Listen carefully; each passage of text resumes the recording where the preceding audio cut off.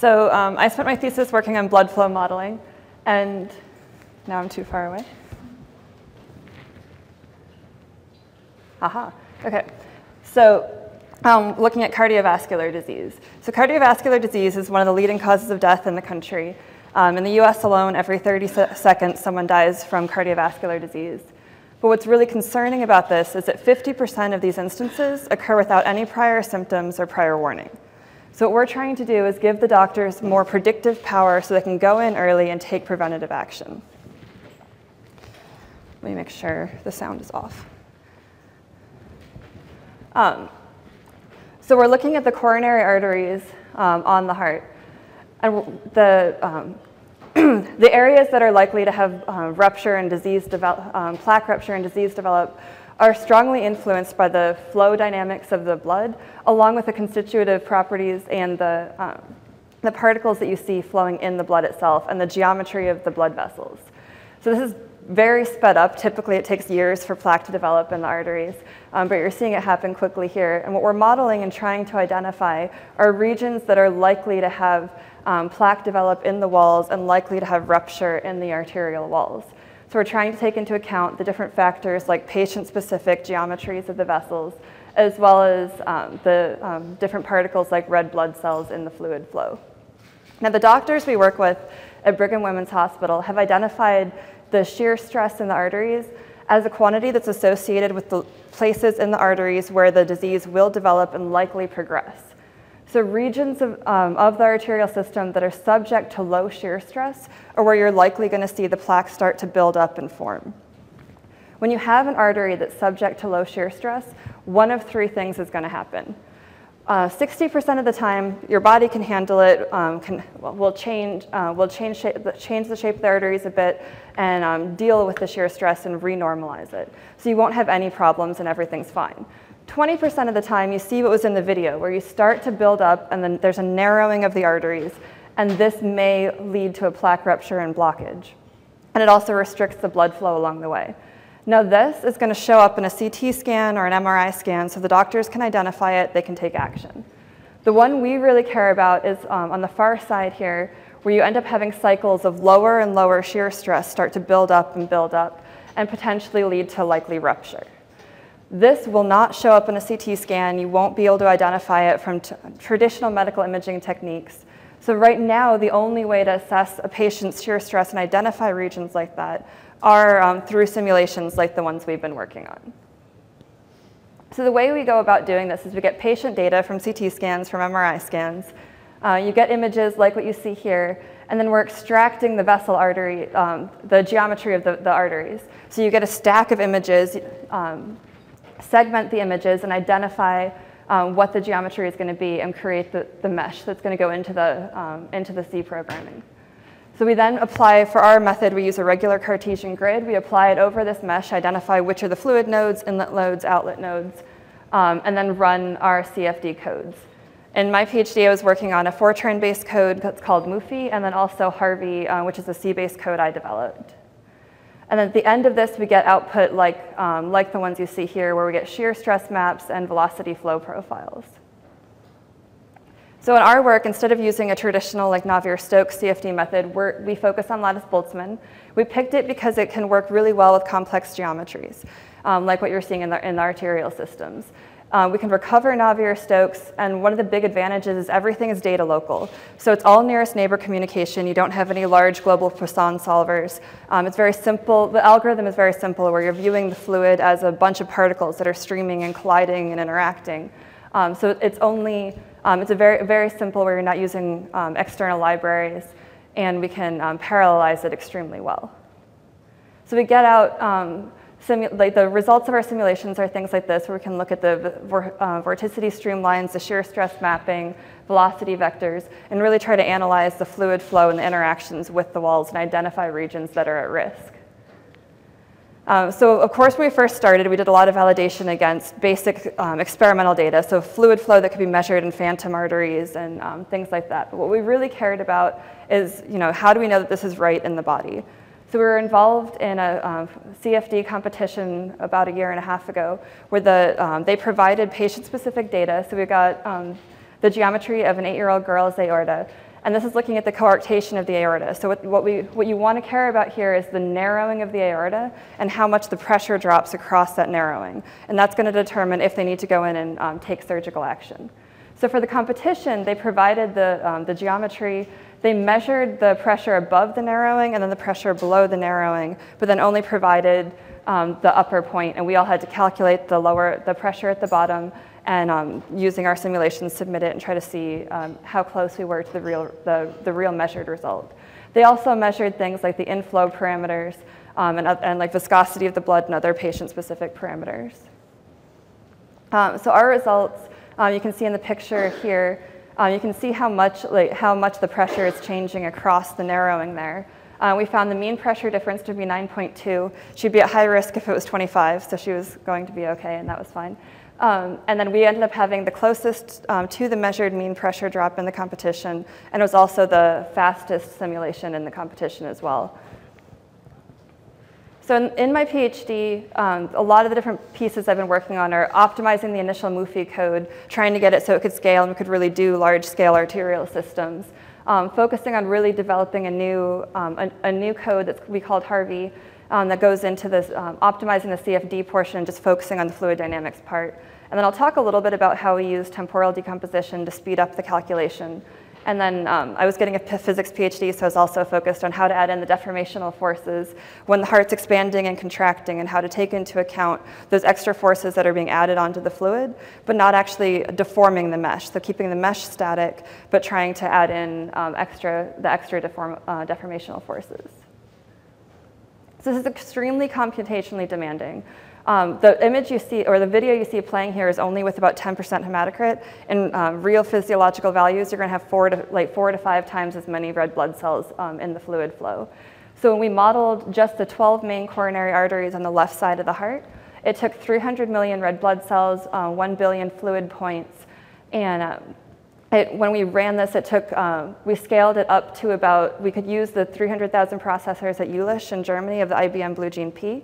To get a full heartbeat running for this geometry, and these are the results of the simulation. It took 6 hours on the full argon Blue Gene P system just to get 1 heartbeat simulated, which is about a million compute hours for 1 heartbeat, which wasn't really feasible if you want to continue and have the doctors be able to use this on a regular basis.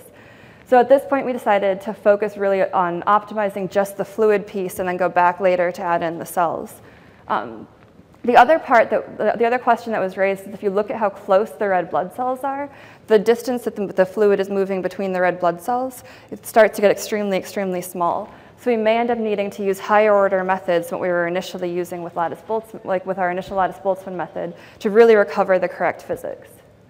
And the initial code that we were using, MUFI, was pretty hard-coded to the method we were using. And we wanted to be able to test out different Lattice Boltzmann models. So that's where we developed this code called Harvey. It's named after William Harvey, who's the first person who discovered that blood actually circulates through the body. It's written in C, and it allows you to test different lattice models, different methods in Lattice Boltzmann, so we can go a little bit beyond the traditional continuum limit. So when you're looking at these higher order models, you have more complex lattices. So you end up having more neighbors, you have more equilibrium terms. So you're having a much more complex computational and much more impact on the computation and the communication. So we worked to really optimize the fluid portion of this code. And Jeff Hammond at Argonne actually helped a lot with this to make sure we were getting the best performance we could on the Blue Gene P and the Blue Gene Q system. Now, I wanted to talk a little bit about the temporal decomposition that we looked at, just because in a lot of the work you guys are doing, I think it's another option for trying to get more scaling, more performance out of your systems that people could think about. So traditionally, when you're doing fluid dynamics, we do the spatial decomposition. We split it up where each processor is handling a different region in space. But for Lattice Boltzmann, once you hit about 100 fluid points per processor, you start to see a degradation in your speed up, and you're really hitting the spatial limit. But if you have access to more processors, you can start to split it up not just spatially, but also in time, and have each processor handle a different region for us in the cardiac cycle. But I'm just going to give a really high-level overview of this, so if you're really interested, just find me later and we can go over details. But I base this on the parareal algorithm, which is a predictor-corrector scheme. So essentially, you run a really coarse-grained solver. So for us, it was a much coarser-grained mesh. So you run a coarse grain solver for the entire duration of your time, and this is what's being handled by each processor is in each arrow here. So you run that serially. So every processor gets an initial guess of what the fluid is doing at that time point that it's handling. You can then run a refinement in parallel. So you run a much more computationally intensive, much more accurate solver in parallel on each processor for each time frame. You then run the coarse grain solver again and do a corrective step, and then send this information to the next processor in line, so they now have an updated, corrected guess at what their initial condition is. And you continue to do this for many iterations until you essentially get the equivalent of had you just run the fine solver in serially.